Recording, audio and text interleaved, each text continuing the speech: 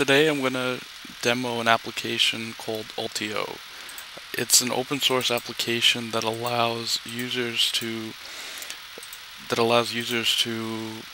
access a full desktop through a web browser. This is Google Chrome, and this is the web application. I edited the logo, and I added some features to this application to basically to allow applications within it to run more smoothly.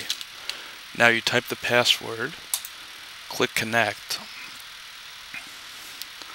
and it will load a little slowly.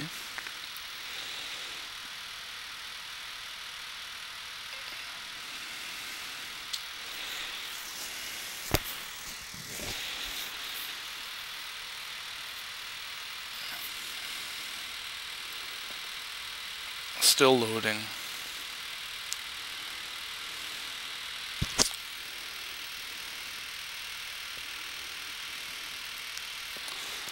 Now that it's finally loaded, you see the loading screen. You get a full Windows desktop within Google Chrome. I accidentally shut off the computer, so I'm going to set that. And I could launch Windows applications, and they run seamlessly in the web browser. I could also launch this Linux web browser. If I could launch Linux Office software, and as you could see, this product was created by Debian Ubuntu. This is running on a Linux server.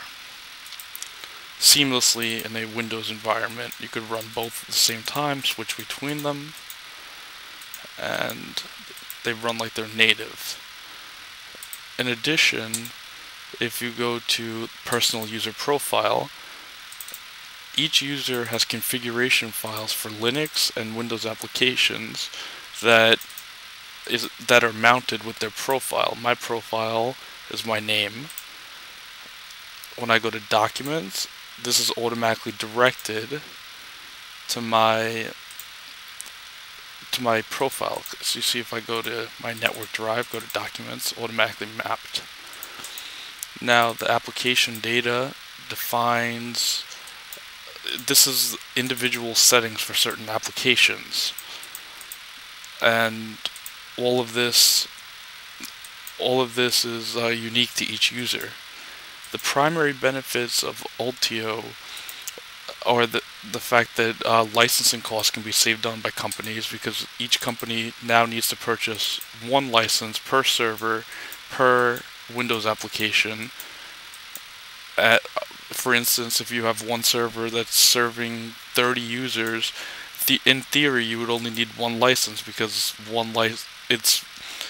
most licenses are set up that you only need one per computer, one per device. With open source software, that won't even matter.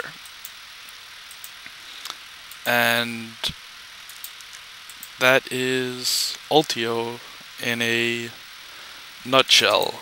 And you can also, it's safe, because right now I'm going to click the delete key to attempt to delete a file, and it asks for an administrator password. The regular user has no permissions, can't right click, and it's a pretty secure operating system. I mean, it's a pretty secure application delivery system, which is what I titled it. Thanks for viewing. Check out the blog at Financeify.com.